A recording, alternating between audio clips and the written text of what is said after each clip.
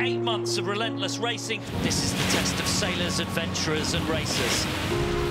We've pioneered data collection and instrumentation on board racing yachts that have never been done before. We really see it as a community of amazing leaders from every field, from every corner of the world, who are tackling some of the great societal challenges. I've been wanting to change the world, and hopefully I am changing the world. We are all fighting for the environment and the climate. This is just the very beginning.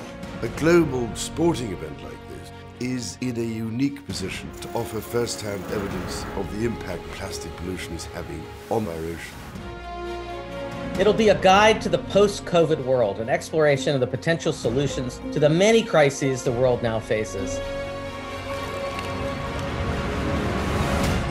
These ocean summits are vital to tackle ubiquitous pollution of the ocean, as well as the broader threats to the ocean's health. The data they bring back on their travels will be hugely significant. This will be real data to give to industry leaders in government to make big decisions and hopefully enforce change. When you have movements of particularly young people calling for change, backed with a roadmap that we have in actually being supported to do it, it can change the world.